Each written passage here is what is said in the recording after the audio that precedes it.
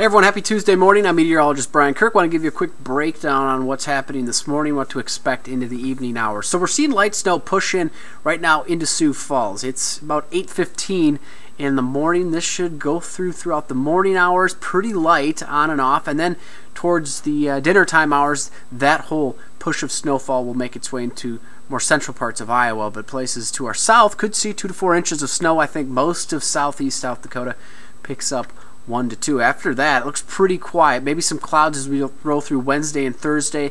It doesn't look like Thursday that snow is going to reach us. Maybe some spots in southwestern South Dakota, but other than that, we're anticipating a big snowstorm off into the East Coast. Friday into Saturday, that's probably going to be the main headline you hear about throughout the rest of the day. Models pretty well in line. Some good agreement coming around 1 to 2 inches as you head towards places near Sioux City, Elk Point, Yankton, that area. And then again, if you're on I-29 heading further south towards Omaha, could run into some slick roads. Temperatures today in the teens, 20s, and maybe even a few 30s out towards the southwest.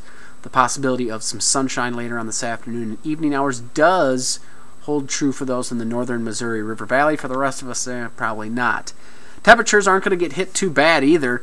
Sometimes during these winter snowstorms, you can see temperatures just plummet, just drop. And that's not going to happen. We're actually going to hang out in the upper teens, low 20s through the rest of the work week. Short work week for some of us. Lucky. And then for the weekend, things warm up. Temperatures back into the low 30s, near freezing. So it should be a pretty nice weekend. And we might see some snow melting, which is good because I've had the itch to go golfing.